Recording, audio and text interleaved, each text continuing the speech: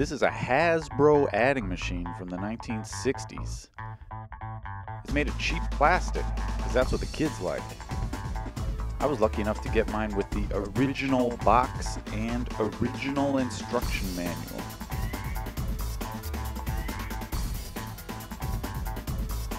Hey, look at this guy. It's got a blue case with gray sliders and buttons. It can store numbers up to 5 digits. It has a clear button and a total button that rings a bell. I've seen a few calculating devices made for kids, but this is one of the most sophisticated. It's also pretty strange, and not always in a good way. It's made by Hasbro, which is a famous toy company. Nothing on the box or the instructions says exactly when this was made, but there are a few clues. On the instruction book it says Hassenfeld Brothers Inc., and on the box too. That was the original name of the Hasbro company. They became a powerhouse in the 1950s, first with Mr. Potato Head and then G.I. Joe. Another clue is this little guy. Boy, oh boy, it's a Hasbro toy!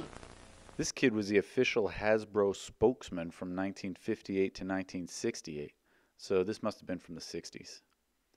Anyway, here's how you use it. To add, you pull the strips down with your fingers all the way to the bottom and then let go. This adds the numbers into the register at the bottom. You keep on pulling down numbers and it'll keep on adding into the register. So if I want to do 392 plus 458, I do the 392 and then the 458. That's the basic idea. As usual, the little numbers are for subtracting. The box says it multiplies too, but that's just marketing. This is typical of the time. You can multiply by just adding numbers over and over again, and this machine can help you do that, but it doesn't really multiply in any real sense. It's obviously made for kids, but it works a lot like ordinary machines for grown-ups. Still, it's got some pretty weird features. First, check out this total button. It was pretty common for some types of adding machines to have a totaling button, but it doesn't make any sense for this machine, since the running total is displayed on the register at all times. But I guess a kid's adding machine is more fun if it's got more buttons.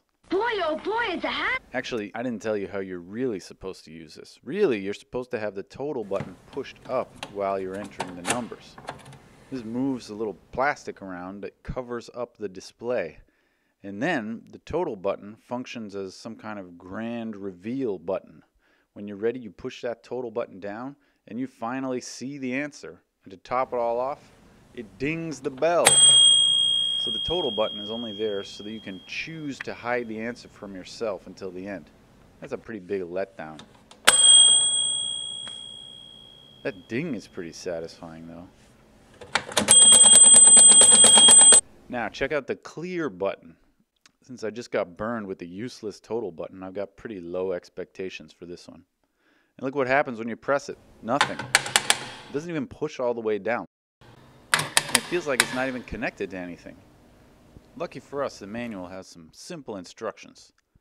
To clear your machine, make sure there are no 9s or 0s showing in the answer windows. Pull total bar towards you firmly and look at the answer windows. If there are 9s and or 0s visible, place index finger from right to left in top holes of the columns where the 9s and 0s appear. Depress to any other number. Now place finger on clear bar and depress it as far as it will go. While clear bar is depressed, start from right to left and place index finger in top hole of each column and pull towards you to a natural stop as far as it will go without forcing. All columns will not necessarily work down to same position or to finger stop. Pull total bar toward you and you will see 0s in the 5 columns. Did you understand those instructions? Actually, it's not that complicated. To clear it, you hold the clear button and pull each digit down as far as you can. The clear button causes the mechanism to jam so that the register can't spin past 0. The effect is all the digits stop at 0, which is exactly what you want. The problem is, for some reason, this doesn't work right if the digit is already a 9 or a 0. So you first have to make sure all the numbers are not 9 or 0, and then do what I just said with the clear button.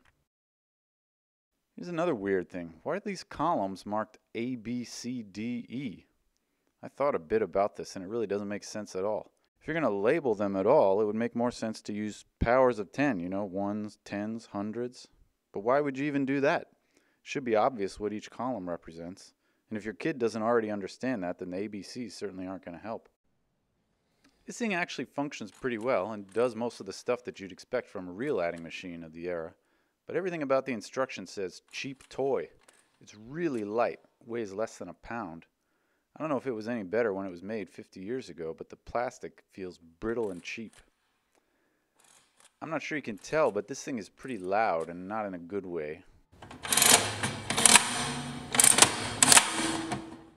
A loud adding machine can be fun. It can make you feel, competent, like you're really doing something. It's kind of like using power tools. On this thing, there's a loud spring and a slap. It makes me feel like the whole thing's going to fall apart. It sounds like a rickety old garage door where the springs pop and bounce. You feel like they could snap at any moment. In the end, this Hasbro adding machine leaves me puzzled. It's a surprisingly capable adding machine that's basically fully featured for what it is. Then they put some nonsensical other features on it, put the whole thing in a flimsy plastic case that a kid could easily break without even trying. I don't even want to play with it too much because I'm afraid I'll break it. It's kind of like when my kid goes to a birthday party and they get the goodie bag full of worthless toys, like the paddle ball. My kid loves the cheap, worthless paddle ball. I just know within a few minutes the rubber band will break and the ball will fly off and break something else. I think my kid knows it too, but it doesn't matter. Somebody out there still makes those paddle balls. My kid still wants them.